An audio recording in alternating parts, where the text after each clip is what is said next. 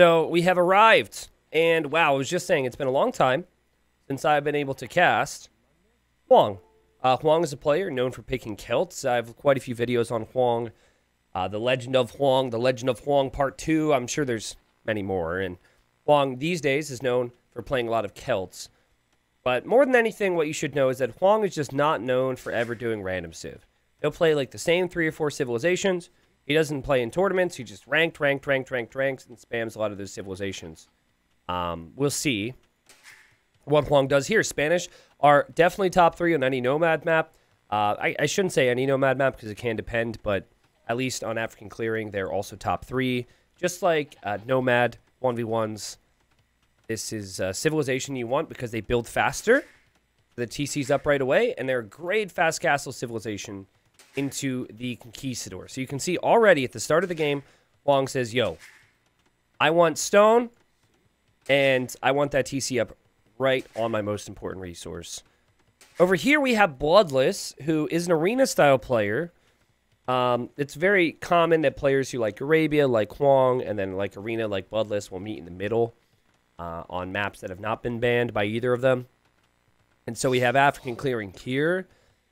I wouldn't say that this is necessarily the best civ, but I am curious to see how the Bengalis operate. Because the Bengalis get +2 villagers when they arrive to each age. The Bengalis now get, I guess, elephant archers as a whole are cheaper, and oh god, Bloodless is going to lose. Dude, use a house. Bro, okay. That could have been really bad. Still could be really bad, actually. He's bringing this elephant way faster than I would suggest you do so. Okay, but he gets the elephant in. No problem. Woo! Yeah, so the Bengalis are a new civ, and basically everyone has considered them to be, for lack of a better word, crap. Ever since they've been introduced to the game.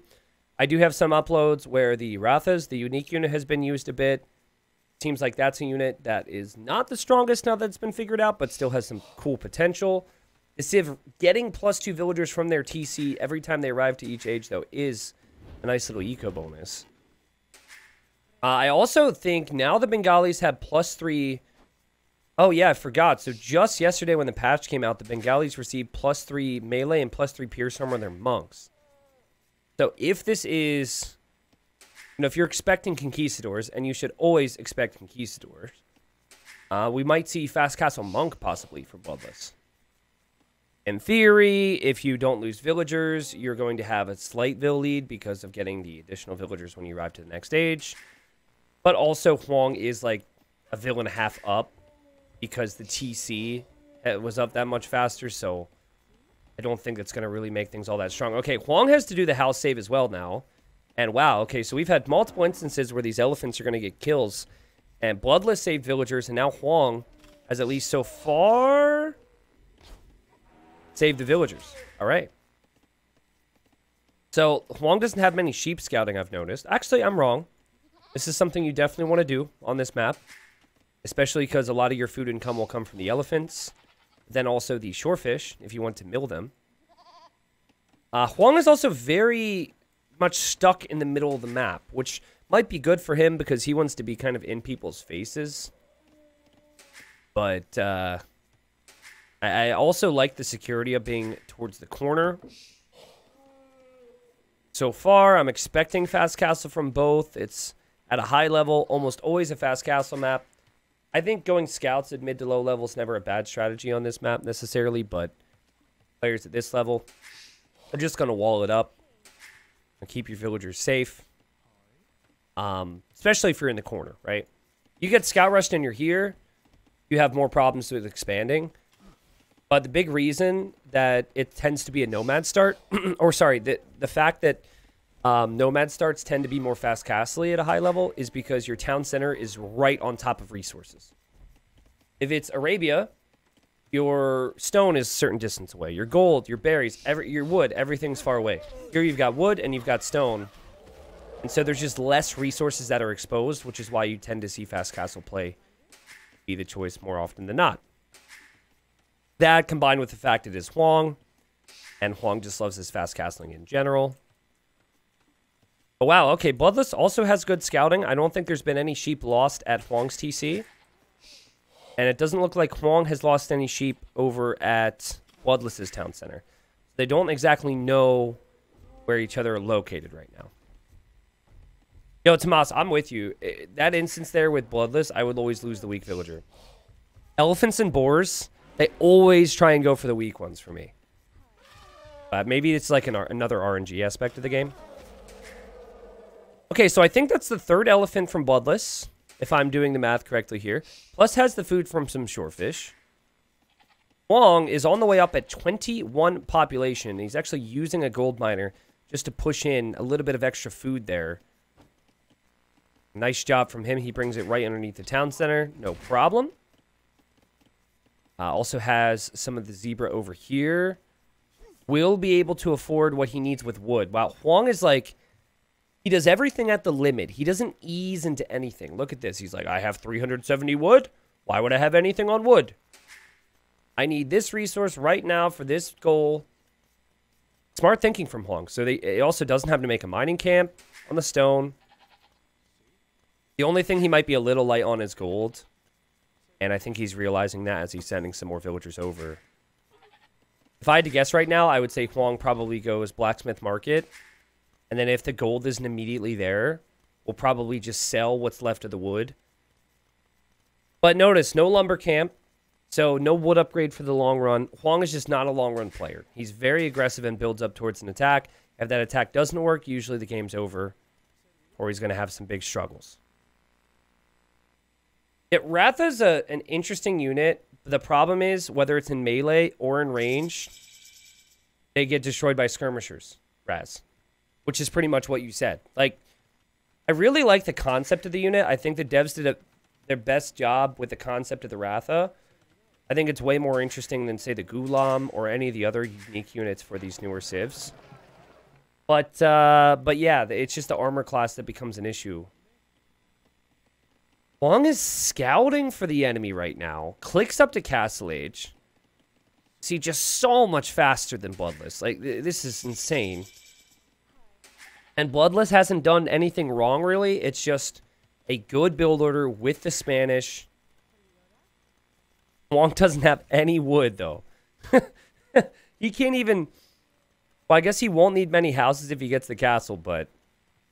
This is going to be super aggressive. Now, here he goes, Hoang. Still looking for the enemy. This is really smart. Like, I would maybe go fast castle like Hoang is doing in the way he's doing it, but I don't think I would send the Vil. And now he's found stuff. So now he knows the enemy's somewhere over here. And that's a really big deal because he doesn't want to waste any time. He's going to make an outpost there. And so that'll probably be the first destination for his conquistadors.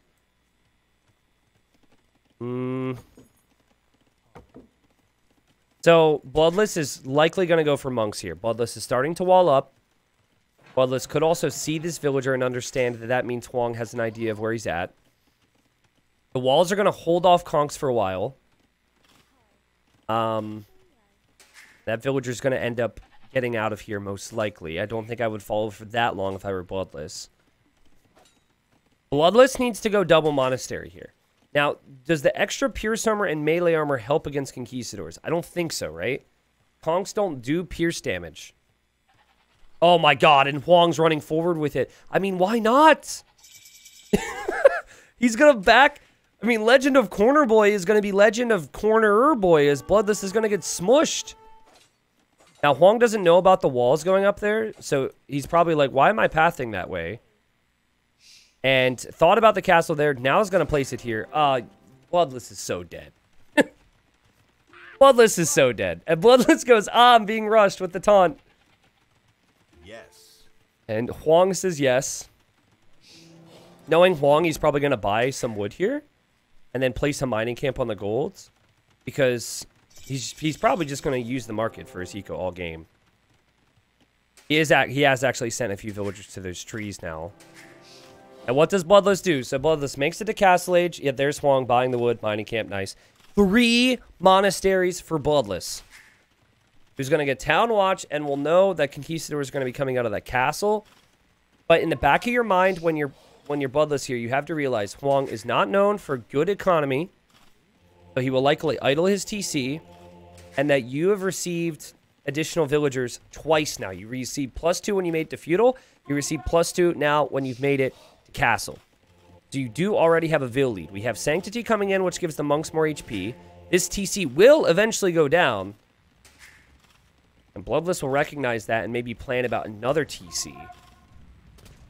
Now, we have to pay attention to how Hoang chooses to play this, because Hoang might see this and say, I don't know if I can attack, but the thing is, it all does depend on the conversions and how good the micro is, and there's always a little bit of RNG, a little bit of luck involved with the conversions too.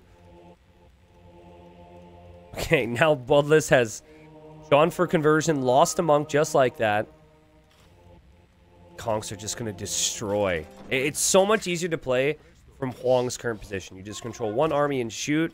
The monks, you have to click separate targets. And Hoang's now buying stone. Is he going to tower this? Interesting choice.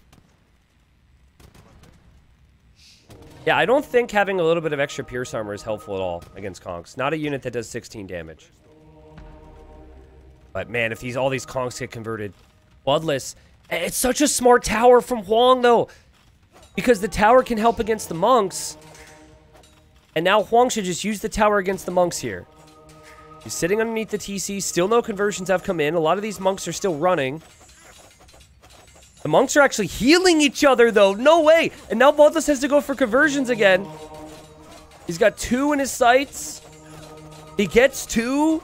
Gets 3. The tower will go down. And then the villagers from Hoang could go down. Are you kidding me, Bloodless? Is Bloodless actually going to make this happen? And Hoang's food eco is disastrous. And it's 34 eco versus 32. Bloodless might not have a TC soon. But Bloodless has more monks on the way. And Bloodless is actually held against this for now.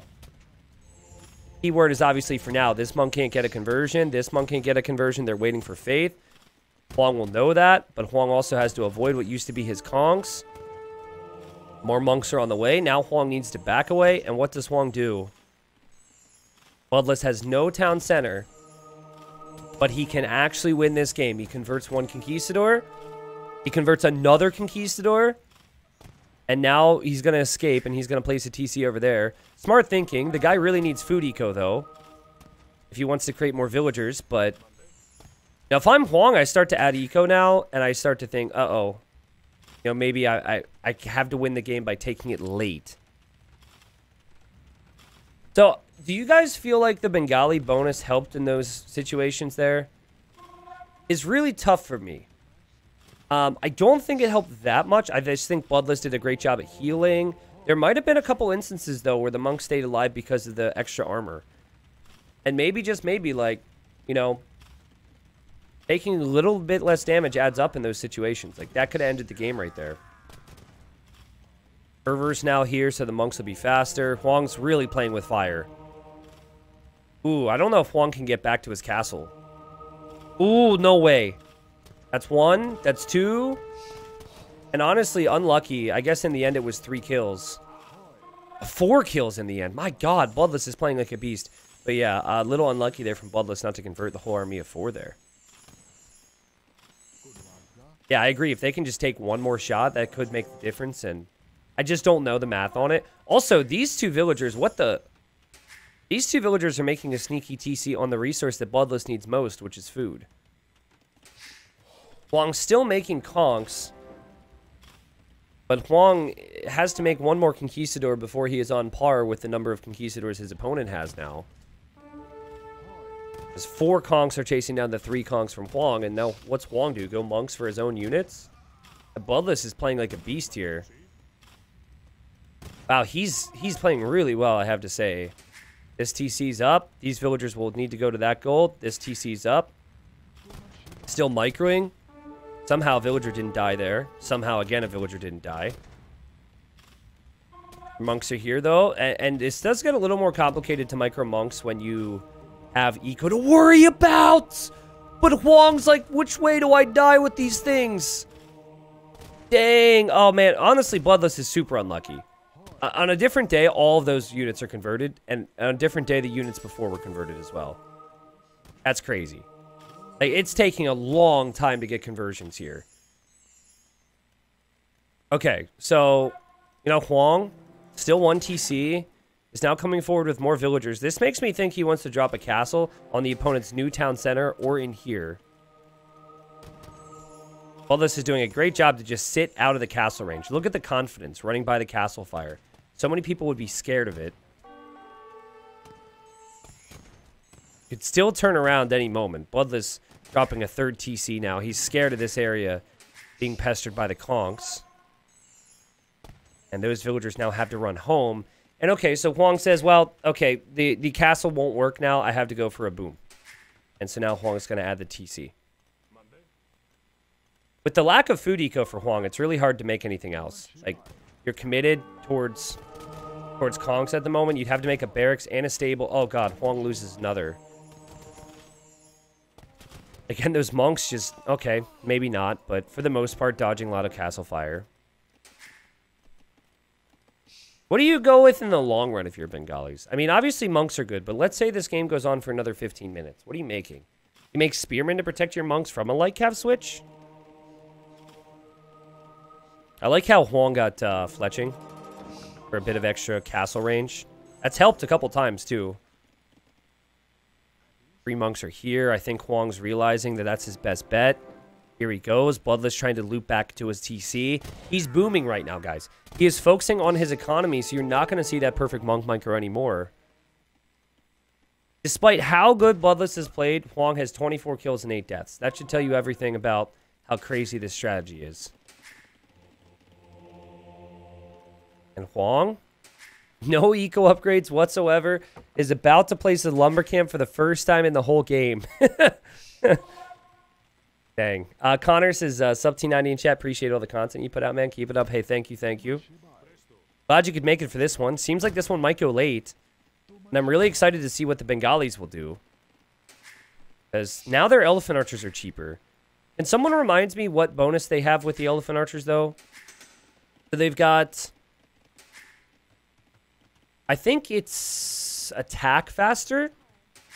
No. That's Dravidians. Dravidian elephant archers attack 20 or 25% faster. The elephants for the Bengalis, I think it's they regen. Like they heal up or something. Again, forgive me because, you know, they're Dravidians and Bengalis. In some ways, I confuse. I feel like their tech tree, I fully understand. Their units and all that. But the unique techs I'm still catching up on. They take less bonus damage, and with the unique tech, they attack faster. Okay, that's what I thought. Wait, with the unique tech, they attack faster, not regen. Oh, the Dravidians regen, too. Okay, my bad. Okay. Conks came in. Monk still has so many conks, and it's like the Monk's bit of a weird spot for Bloodless to be. He found this TC when he lost that conk. I guess he wants to go for a siege push here or something, but... if Hoang were to buy stone and drop a castle here and there's no monks, this could be disastrous for Bloodless. I don't know if he should have moved out, and here comes Hoang. It's a great... like, Hoang's game sense is so good for the situations he finds himself in. And now Bloodless is like, well, crap. Now Bloodless is getting a relic, which is kind of cool, but who knows if he can even bring that relic home. He's got 3 separate areas to focus on economically, which really has his focus split. There's no way I see him denying this castle, and I think he's just realized that now. And for Hoang, this should make it easier for him to catch up in economy.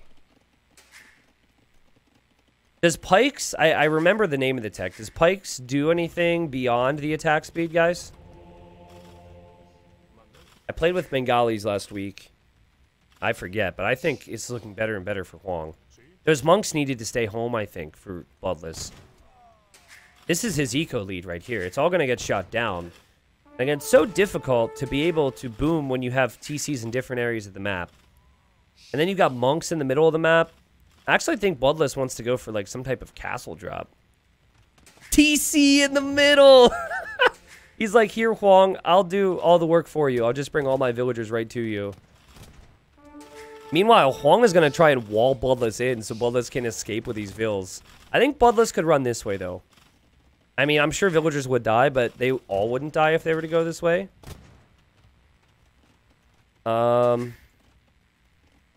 Okay, so it's Ratha's and elephant units attack 20% faster. Okay, gotcha.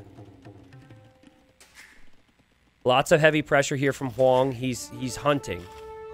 He's a hungry boy. He's looking for these villagers. He knows they'd probably run this way. This is a really smart call from him. But now, I guess Bloodlust could run this way in theory. Bloodlust is still creating villagers from this town center, too. He's probably just using the select all villager hotkey. Or select all TC hotkey to do that. Oh, God. Hoang is trying to trap him. Hoang's making a gate. Run, villagers.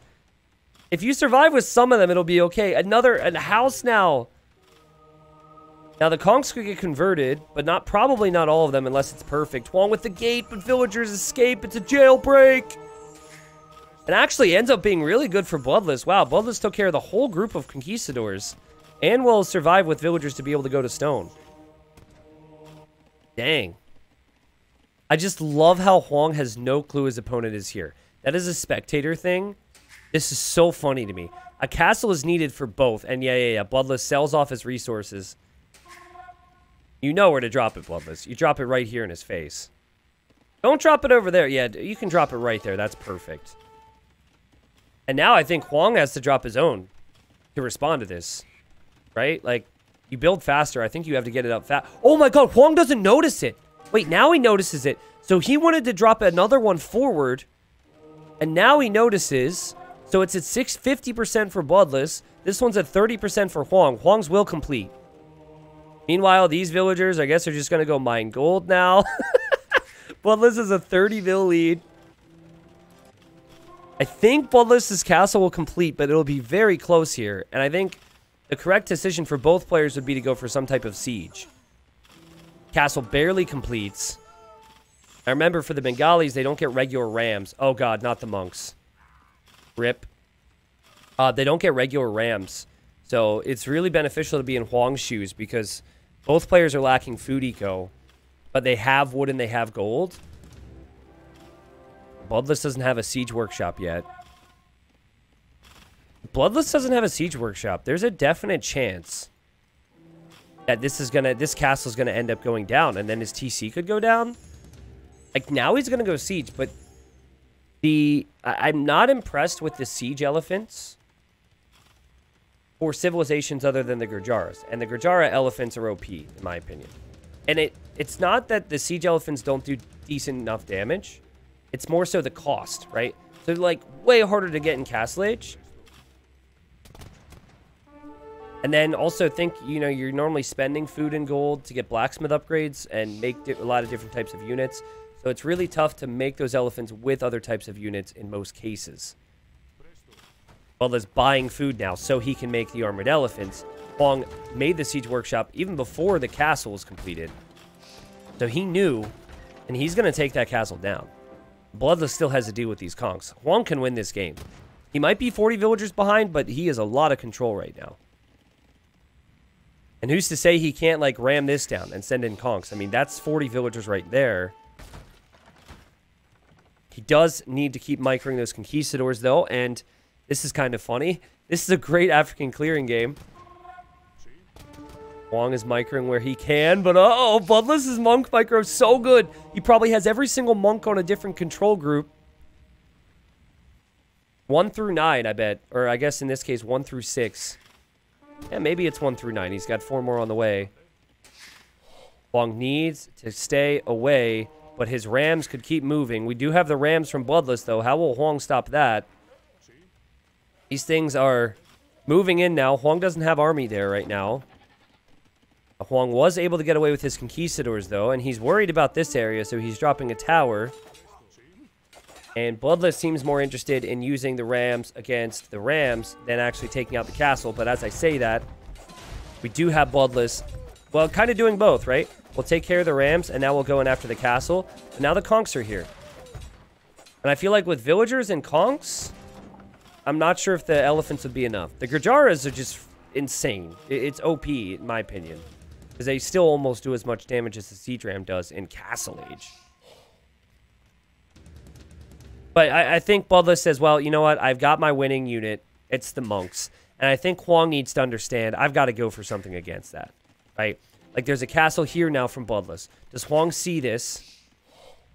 Oh, Hoang wanted to castle here instead. It's just like before. Does Hoang notice this area is being castled? Man, Bloodless has played out of his mind here. Oh, that's such an important castle. I think if I were in Bloodless's shoes, I would just sell all that wood and buy food. Just get him. You got really important positions to lock down. Imp is going to ideally help you. And run away! Run away! So what? He has a 40-vill lead, and his 40 villagers are now leaving this corner. Whoa, man. This is so crazy. So I think Bloodless will still go Imp. He definitely wants to make a push towards the castle.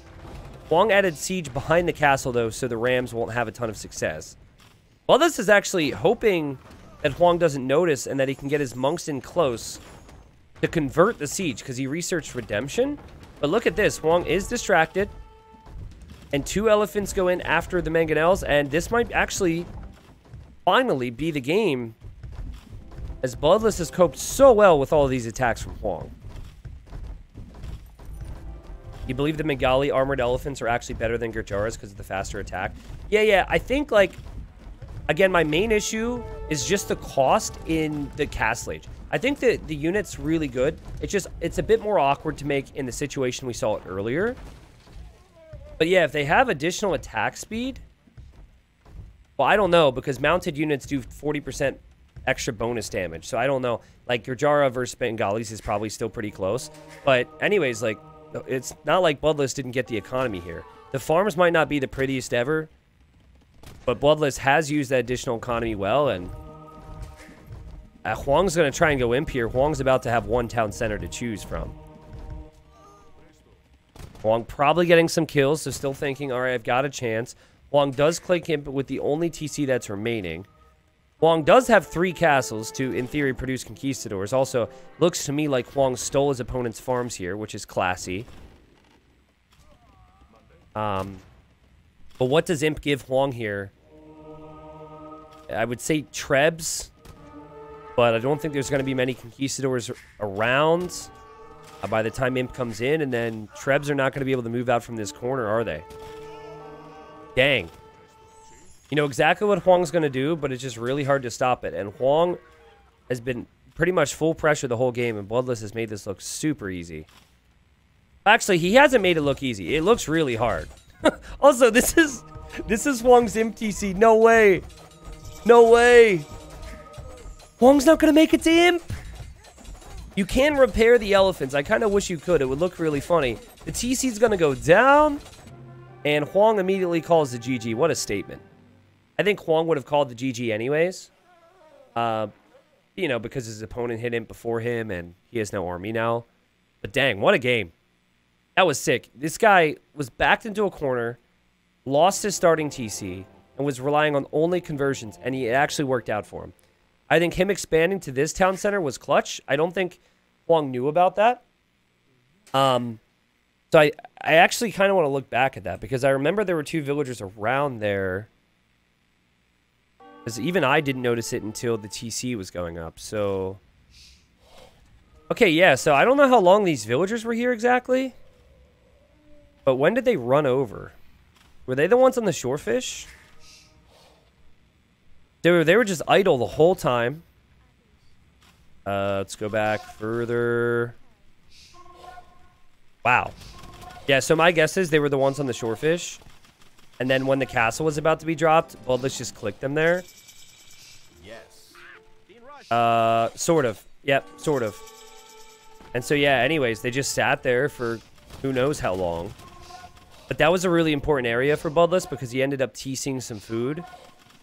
And he kind of had everything else that he needed but food.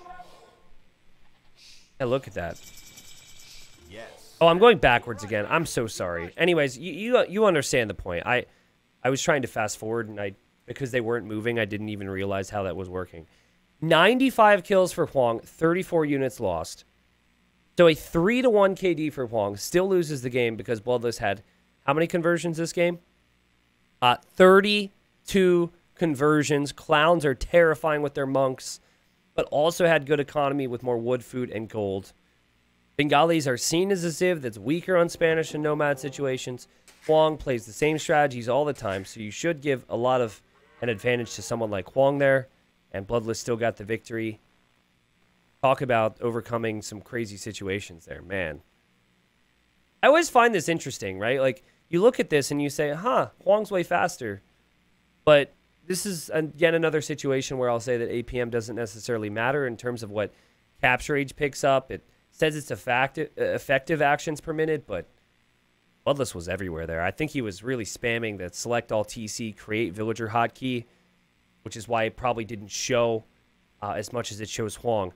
Hoang recently started booming by toggling through town centers, but most other players are using the hotkeys for it and not moving around quite as much there, which allows them to focus on the monks and whatever else we saw in this game.